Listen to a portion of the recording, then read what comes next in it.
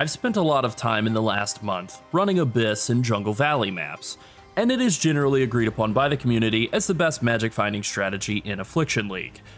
And by best, I mean the most profitable, because it's not the most fun or the most consistent strategy at all. So I've spent a couple of weeks trying to find something that's decent in terms of consistent currency generation and can still get big currency conversion rares, but has a more fun gameplay loop than carefully trying to kill all of the Abyss rares without accidentally blowing up the Stygian Spire. I have finally found it, and it came from the League mechanic I least expected. Hi, it's Llarold, and I'm going to show what I've been doing recently as a fun change of pace from farming Abyss. But before I do, we've been overwhelmed by the positive response to this new channel. We've recently gained access to YouTube memberships, so if you want to support us even further as we grow and keep making more content about Path of Exile, that's the best way to do it. Alright, just as the first selling point here on this strategy, I think it will hold up a lot better in the next league when the Affliction League mechanic goes away and magic finding isn't as insanely profitable. I think Abyss will probably fall off pretty hard, and it might even get nerfed just like on top of that. In terms of what we're doing in this strategy, much like with the Abyss setup, we are trying to kill as many rare mobs as possible to fish for currency conversions. We are sacrificing a lot of rares compared to the Abyss strategy. We're not getting as many chances at the huge RNG jackpots, and so the high-end potential is lower, but we are supplementing that with a very large amount of consistent currency. We are consistently making 3 to 5 divines worth of drops in every single map on top of getting currency conversion mobs and random divine drops from blue wisps. I like this strategy more, even if it makes fewer divines over the span of an hour or a month or week or whatever. It doesn't really have any of the dry spells that the Abyss strategy does. It doesn't have the annoyance of accidentally blowing up the Spire and just totally wasting a juiced map mechanic. It's just super and simple and smooth and consistent. Like peanut butter. I always love consistency in my peanut butter. You don't need Magic Find gear to run this strategy either. It helps make the strategy more profitable, but the consistent aspects of this strategy are not reliant on Magic Find gear. This is a big change from the Abyss strategy, which basically had no consistent League mechanic driven currency at all, just rares dropping tons of divines. I am cooking up a totally non-Magic Find version of this strategy, and I plan to share that probably is the next thing I do. That will be focused on doing this a lot cheaper and faster, and I think it'll be a good strategy to run probably at the start of the next league, or even now if you're operating on a tight budget. I have done this content without Magic Find gear. It's decent, but by having Magic Find gear, you really just pile in more currency and make it a lot more profitable. Alright, let's jump in game here and talk about this strategy.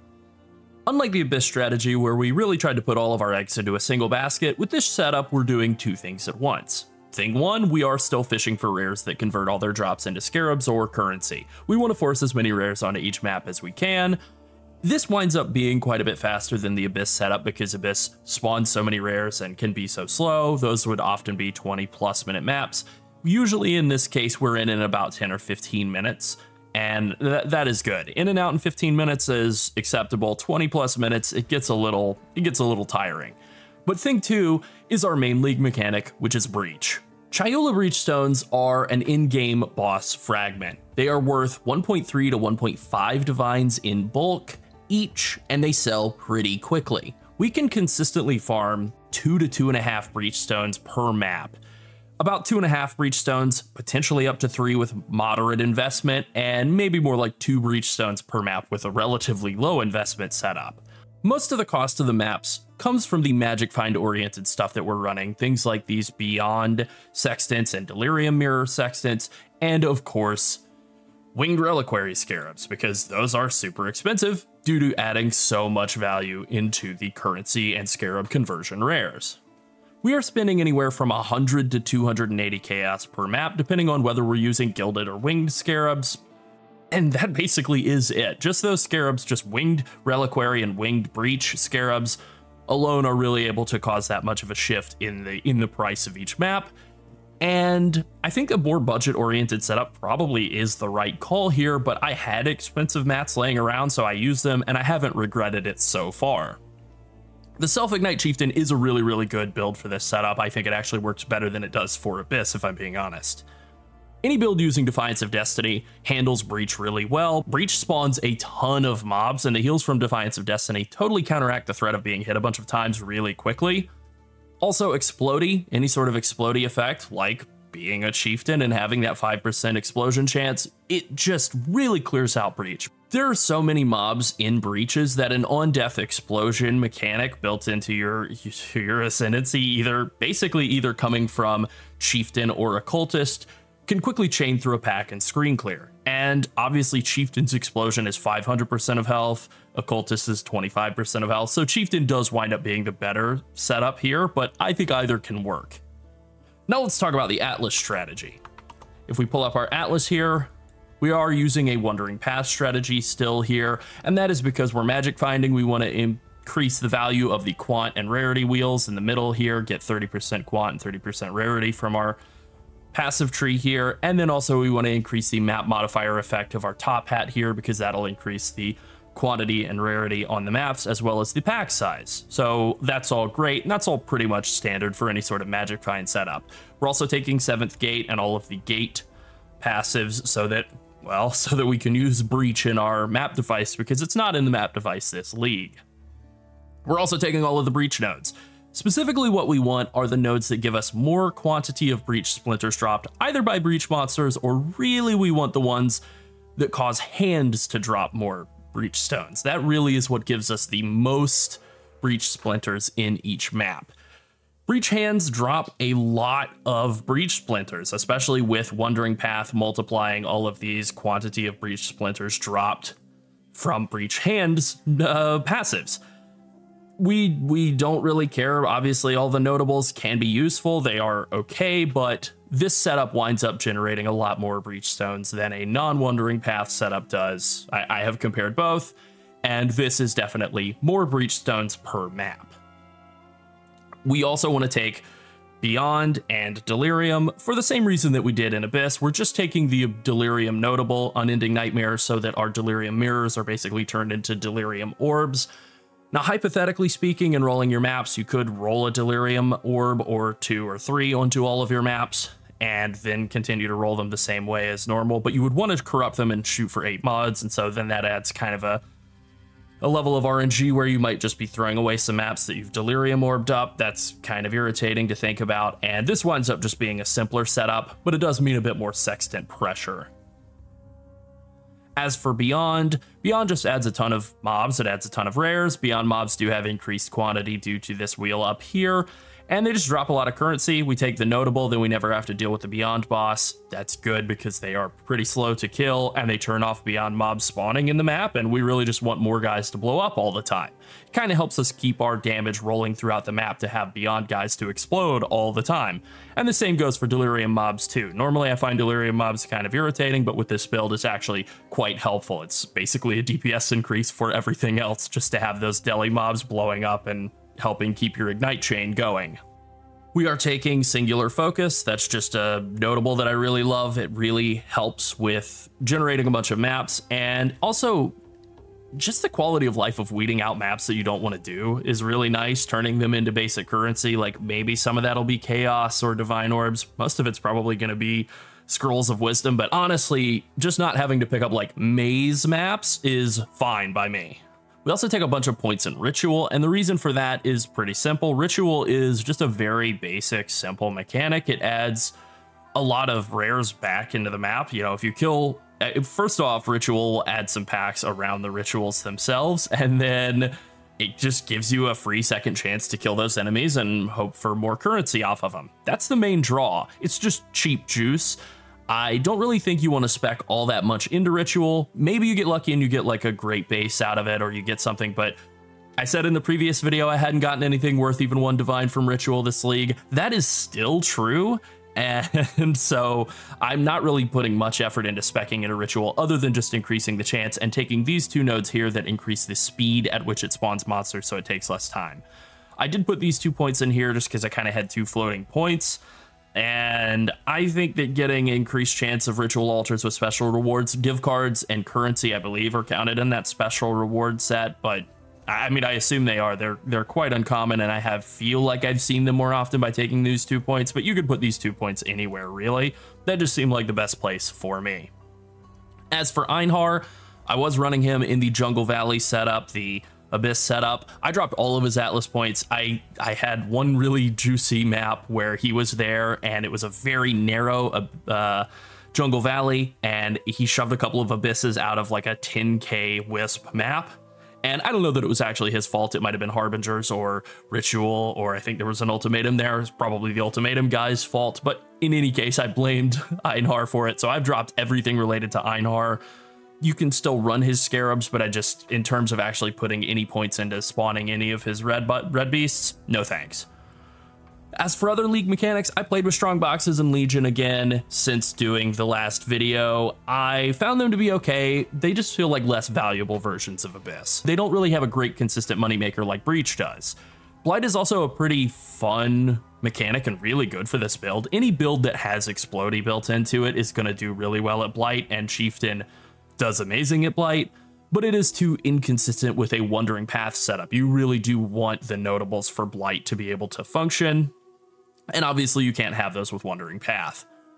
In terms of the Scarabs that we are running, I think I have some in the map device here already. Perfect. We are running Winged Reliquary Scarabs, and we don't really care that much about getting more uniques, but they make the currency explosion significantly larger. This is added into that currency conversion, and that is why Winged Reliquaries are so expensive. They're like 8/10 of a divine, so like 120 chaos or so, whereas Gilded Reliquary Scarabs I think are maybe like 10 to 15 chaos, quite a bit cheaper. Gilded will work on a budget, but that is the #1 thing to upgrade for any sort of Magic Find strategy to make your currency and Scarab explosions larger. Breach Scarabs are also obviously a requirement here. By running Winged Breach Scarabs, you get 2 breaches as opposed to only 1 from a Gilded Scarab. Now the price difference on them is like 5 chaos versus 80 chaos, I think. And you only get 1 extra breach. That's the only difference. Is that worth it? I don't really think so. I don't think that 1 breach is worth 75 chaos. I've still been using Winged Breach because I had some to blow through.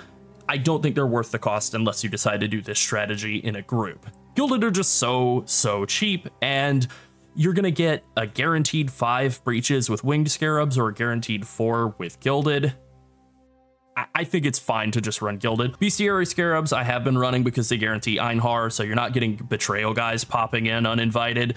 That does add a bunch of high quant rares into each map, and that is pretty good. I have gotten some of my best currency explosions from Einhar's red beasts. Harbinger Scarabs are the last thing I've been running here. Harbingers just add a bunch of easy rare packs onto each map. They're the simplest option. They are super cheap. I think a good alternative to Harbinger or Bestiary, depending on, let's say you really hate Harbinger or you really hate Einhar and you just don't want to deal with one of those, you can run Divination Scarabs instead.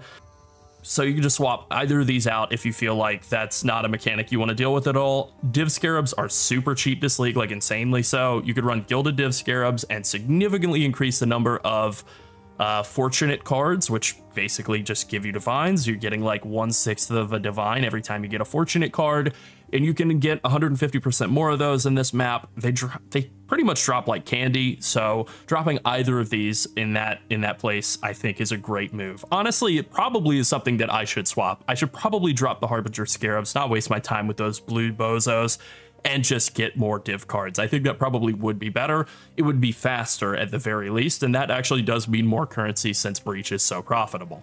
As for Sextants, we can see right here, we have to run Breach. That is self-explanatory, and it's very cheap, like very, very cheap. Only a couple chaos per map that we're paying to get an extra Breach.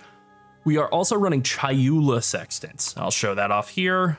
In fact, I have a whole bunch of them in my bank. So we're running these Chayula Sextants, and these are great for 2 reasons. For one, they add 3 additional clasped hands, and we do want to go around high-fiving all the hands we possibly can in our breaches. They really do drop a lot of currency.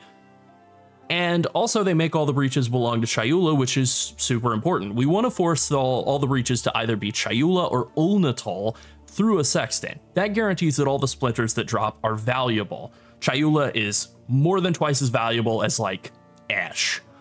Now our other 2 Sextants are pretty much just stock standard Sextants for any sort of Magic Find setup. We are running Beyond Sextants. That is the way that we get Beyond into our maps, and the Sextant also makes it so that you get 25% increase Beyond Demon pack size, so it is a lot more valuable than forcing Beyond in through any other method by actually rolling your maps until you get Beyond on them or using Beyond on the map device. Not as good as just using the Sextant. They are kind of expensive, like 120 chaos each. That is why, because they are so valuable, and they're not totally irreplaceable, but all of the imitations are really not that great. Delirium Mirror Sextants. Again, we are using the passive here, Unending Nightmare, this Keystone passive, in order to basically turn it into Delirium Orbs. You can run Delirium Orbs instead, and that would free up a Sextant. I actually think that running the Delirium Mirror Sextant is more cost effective, even though it is kind of expensive, 100 chaos, maybe 120, depending on how big of bulk you're trying to buy at a time. I don't need to explain Delirium Mirrors, right? They're good. They add a lot of quantity, they add a lot of guys. Okay. The biggest downside of this farm strategy is the lack of Sextant flexibility. Now, hypothetically, you could drop the Mirror of Delirium Sextant and run Delirium Orbs and have some other Sextant that you could put in its place. I think that is a more expensive, higher investment setup than this, but it is something you could consider doing. All right, now let's talk about our preferred map. We are running Dunes. We are not running Jungle Valley.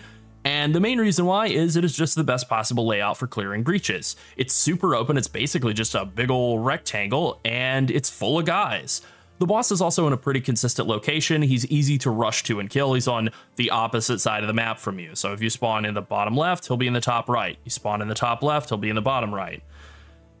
It's pretty easy to rush and kill him, and that's really important. We do want a boss rush after we've cleared out the Wildwood. If you're running a Self-Ignite Chieftain, I like to have Detonate Dead in my weapon. That is my preferred approach. And so what I can do is after I've cleared out the Wildwood, I can just weapon swap, which is whatever crap is in my offhand, and run all the way to the boss, and then swap back and, you know, kiss him to death. And then that way we're fine, right? We can kill the boss as sort of the first mob we kill in the map. And this will ensure that all of the blue altars, all of the Eater of Worlds altars that we're getting throughout the map, we can take the player bonuses on. Those are the best for magic finding. We're looking for currency duplication, quantity and rarity, or scarab duplication. Those are the main things we want. Div card duplication is also pretty good here because you do get a lot of fortunate cards, especially if you've decided to run the div scarab, which I think I might have convinced myself to at this point. The other reasons we run it are that it has a lot of guys in it, and it just drops a really good div card, the fortunate. It is a very common card. It gives 2 divs for 12 cards. There are plenty of maps where I've hauled in over 1 whole Divine Orb just in fortunate cards. I really love this card. I really appreciate whoever put it into the game. Brilliant idea. As for our favorite maps, we are running 11 Dunes and then 1 Glacier. And the reason for that is, as always, when you run Singular Focus, you want to run 11 of the one map that you're trying to focus farm, and then you also want to run 1 adjacent map as well. This will actually increase the drop rate of the map that you're focusing. This also allows you to get more maps through the adjacent map drop chance. Don't know why that feels like a tongue twister. These little passives that are in the lower third of the tree, you are able to get actually a handful of maps throughout farming, and Glacier's like not a bad map either. You know, if you want to do some other farm strategy later on, Glacier's one of my favorite maps, actually. All right, now let's talk about rolling maps. What I like to do is I like to take all my maps. We'll just type Dunes in here, just pull out like 4 maps. I like to take a separate map tab, throw them all in there, use chisels to roll them up to 20% quality. So we'll just show this off here. And then I just like to scour them until I get an acceptable amount of quantity and I have mods that don't disable the build. That is all we're looking for here. So this is my regex. I believe this is the correct one. It is not. Okay, so what we're looking for, at least with this build, is we want to make sure we can regenerate life, mana, and energy shield. We want to make sure we can recover life and energy shield. We want to make sure we don't have reduced effective non-curse auras. Those are all bad. We do take a bunch of damage as elemental, so we want to make sure that minus max player res isn't one of the aura effects or the mods on the map. And then I'm looking for chance to avoid.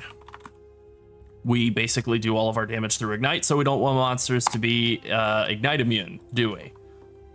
So we throw our regex in there, and then I just tap them with Alch and Scour until I get that 80% quantity mark that I'm looking for.